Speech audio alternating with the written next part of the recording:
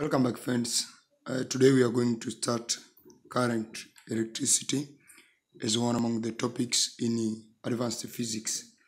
So when we are talking of current electricity, it's simply the study of electric charges or electrons in motion. In static electricity, or we are calling it as electrostatics, we are studying with the stationary electrons, the electrons which do not move. But in current electricity, we are studying with the electrons in motion. So we'll study about different phenomena which electrons, when they're in motion, they exert the different phenomena or behaviors. So the electric current that flow through the conductor is caused by the electronic charge or electrons in motion. The electrons which are flowing through the conductor, they are the one which are causing the current to flow. So simply we can say that electric current is the flow of electrons, electric current. So an electric current is defined as the amount of electric charge passing through a given section of a conductor per unit time. Is the amount of electric charge. But this amount of electric charge can be measured by looking at how many electrons they are passing through the conductor at that time. So the number of electrons will determine the amount of electric charge which is passing through the conductor at a certain time. So basically electric current is the scalar quantity, since quantity of charge is scalar quantity and the time is the scalar quantity. So mathematically we can say that electric current I is equal to Q divided by T.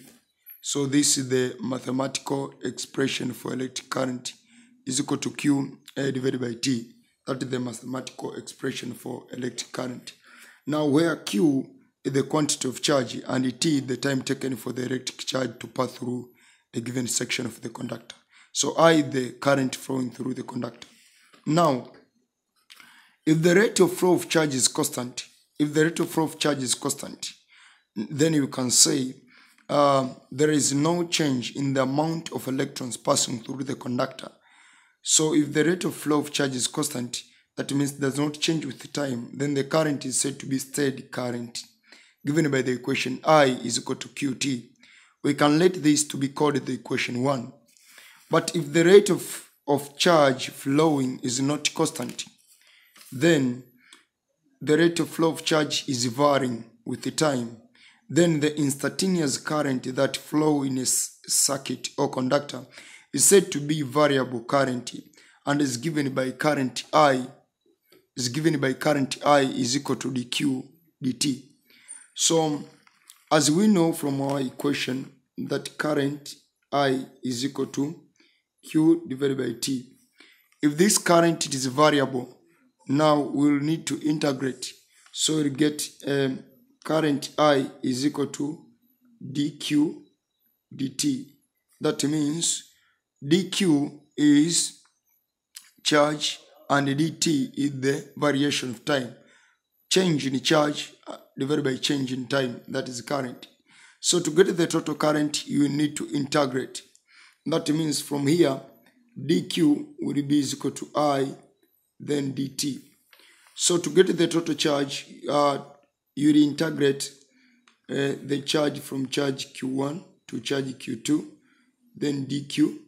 In this side, you integrate I from dt from time t1 to time t2. So this is the kind of integration we'll do or will perform so that to get the total quantity of charge q. So total quantity of charge q simply will be the integration of charge from charge q1 here in our notes, from charge q1 to charge q2, and sometimes this q1 is 0 and this q2 is a certain charge q, and here the integration from time t1 to time t2. That's how we can just get the instantaneous current. So tunachokisema ni kwamba charge q itakuwa sawa na I then dt integration from time t1 to time t2. That is how we can get the quantity of charge. So the SI unit for current is ampere A, and the SI unit for charge and time, they are coulombs, C and seconds S respectively. So the SI unit for charge is coulomb and the SI unit for time is second. The SI unit for charge is ampere.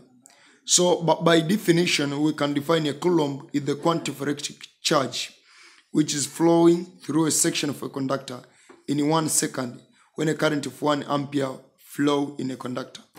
So simply the definition of a coulomb, as we know, Q is equal to IT. And we know that the unit of current is ampere and that of time it is second. So 1 coulomb will be equal to quantity of charge passing through a conductor if a current of 1 ampere passing in a conductor in 1 second. So current of 1 ampere passing through a conductor in 1 second, that quantity of charge is equal to 1 coulomb. So a coulomb is the quantity of electric charge which is flowing through a section of a conductor in 1 second when a current of 1 ampere flows in a conductor. And the definition of an ampere, again remember from here, a current I will be equal to Q divided by T. So definition of an ampere, it will be equal to current passing through a conductor when a charge of 1 coulomb passes through a conductor in 1 second. When a charge of 1 coulomb passing through a conductor in 1 second. So the electric current flowing through a conductor, if at any section, 1 coulomb of charge flows in 1 second. 1 coulomb of charge flows in 1 second. So now let's go to discuss about the model of electric conduction. How the electric charge, they are conducted through a conductor. So as we know, and as we shall discuss later in electronics, that we have 3 types of materials. We have conductors, we have insulators, and we have semiconductors. So in conductors, we have the flow of electrons. Let's say we are drawing the conductor here, and if this is our conductor, then you have our electron here. This electron undergoes random motion. If there is no charge, the electron undergo random motion. So the electron can go this direction, back, forth, the random motion of electrons to different directions. So electron ilienda hivi, ikashuka pale, ikaenda pale, ilivyotoka pale, ikarudi pale, ikaenda pale electron, ilivyotoka pale electron, ikapanda pale, ikashuka pale, ikaenda pale hii electron, ikashuka pale, ikapanda pale, ikashuka pale, and finally electron ikawa inaenda hivi. So kama kuna charge, electron inakuwa ina random motion kama hivyo. Kwa ninachokisema ni kwamba in any metallic material, charge carries are electrons. So the charge carriers, vitu ambavyo vinakuwa vina carry charge, vinabeba charge, ni nani? Ni electrons. In absence of external potential difference, that means if V is equal to 0, the potential difference is equal to 0, and no internal field, that is E, field is written as E. So if there is no electrical field inside the conductor, if E is equal to 0, the electrons are in random motion. This motion is called the thermal motion. Why it is called the thermal? It is because it is influenced by heat. Kwa hiyo the presence of heat energy is the one which tend to influence the motion of these electrons in the conductor. And this motion, it is random. Come on, found from the kinetic theory of matter. Motion electron are random.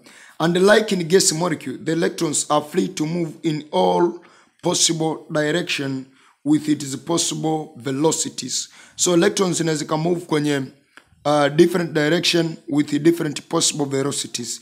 These velocities are called the thermal velocity. So in absence of external electrical field, electron has no specific direction. But in the presence of the external electrical field, electron will start to follow a certain direction, and thus the movement of electron will be in a certain direction.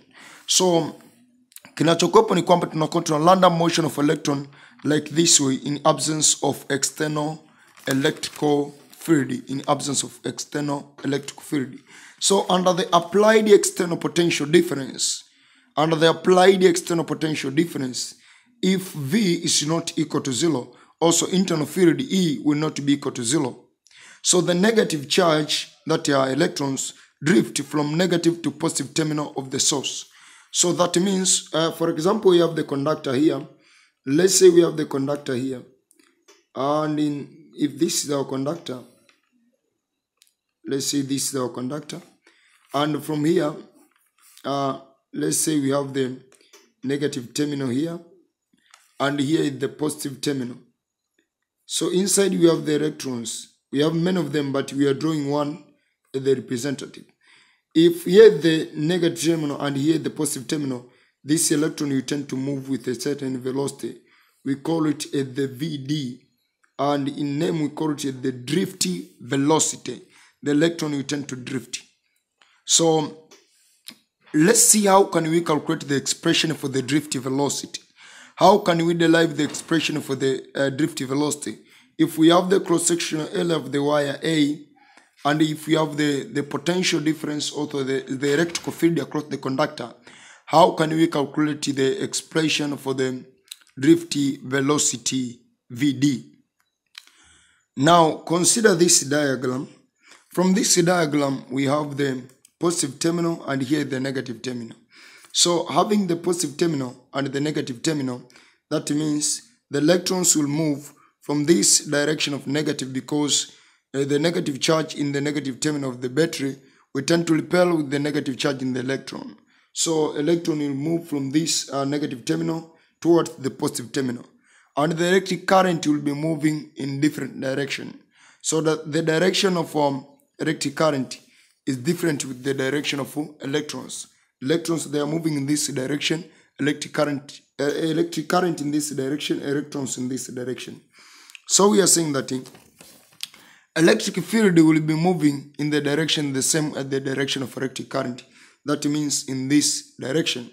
So the velocity of electric charge when there is electric field is called the drifty velocity. The drifty velocity. And by definition, drifty velocity of an electron can be defined as the velocity of electron when an electric field is set up. Velocity of an electron when electric field is set up. Now, let's see how can we calculate the expression for the drifty velocity of an electron. Now, consider a conductor of length L and a cross-sectional area A in which a current I is flowing after applying an external potential difference V between the end C of a conductor. So we have the length of the conductor L, and then you have the drifty velocity VD, then you have the area A. This electron is drifting from negative terminal to the positive terminal. Then the current is flowing in the opposite direction. Now we are saying if the number of electrons per unit volume, it is N, flows in a conductor, number of electrons per unit volume. So number of electrons per unit volume, that means in other words we can call it the electron density. So the number of electrons per unit volume, N, small n, will be equal to capital N, which is number of electrons, divided by volume of the conductor, which is V. Now from here the number of electrons is represented by capital N. Capital N is the number of electrons, V the volume of material, and N is the number of electrons per unit volume. And sometimes it is called the charge or electron density, or the concentration of electron charge per given volume of the conductor. Now from this equation, making subject N, which is the number of electrons, we will get N at the small n, which is the charge density or the electron density, multiplied by volume. Now we know that the number of electrons is equal to small n multiplied by volume. But we know that volume is equal to area times length. And then we shall see how can we get the final answer if we substitute the volume in this equation. Then finally, to see the equation of electric charge and the equation of drifty velocity. So from there we are saying that but volume V will be equal to area times length. So substituting this equation in the first equation, we will get N, which is the number of electrons, is equal to charge density times area times length. So if each electron has a charge E, we know the charge of electron, it is E, and we know the value of this charge. Then the total charge in the conductor, it is Q. So total charge Q will be equal to NE. NE is the number of electrons, then times the electronic charge. But remember, N is equal to charge density area times the length.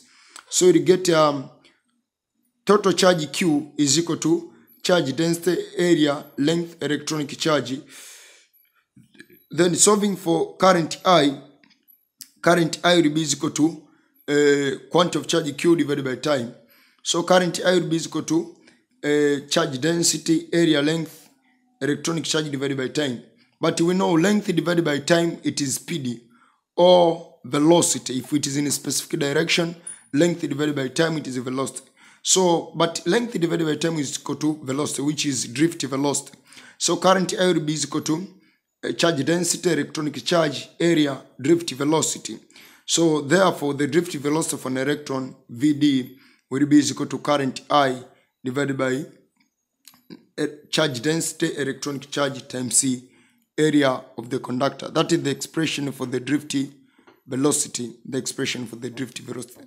But if we want to calculate the charge density is equal to quantity of charge is equal to current flowing divided by cross-sectional area. So, I mean current density is not charge density, it is current density. So, current density is defined as the current flowing through a conductor per cross-sectional area of the conductor. So, current density J is equal to current flowing I divided by cross-sectional area A. So, J will be equal to I divided by A. But remember, we got I in our equation, we get I is equal to NEAVD. Then if we divide this by area, we will get charge density is equal to, current density. This is current density now. So you get current density is equal to charge density, electronic charge times drift velocity. So the final equation will not be having this area, the final equation for the current density. So the final equation for current density looks like this way, with the charge density, electronic charge, and the drift velocity. So this marks the end of our first session in a current resistor. In the second session, we'll start our discussion regarding about the electrical resistance, resistivity, and conductivity of a material by electron theory. So I know all of us, we know about the resistance, resistivity, and the conductivity of a material.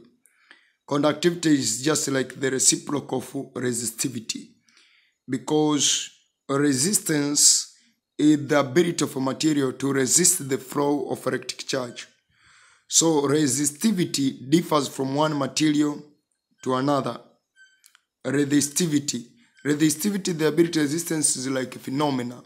So we shall see all of these based on the electron theory we have already discussed. We will discuss them. So the SI unit for the current density will be equal to ampere divided by a meter square, because the SI unit of current, it is ampere, and the SI unit of area, it is meter square. So I hope every one of you have understood, and you can join my Telegram group. You can join our Telegram group, which is Dr. Mlelwa Students. You can join it for discussion. You can share the session to your fellow students, and you can do a lot, asking questions, comment in the video if you have understood or not, and doing a lot with us. Thank you, everybody, and later wish you nice studies. Thank you.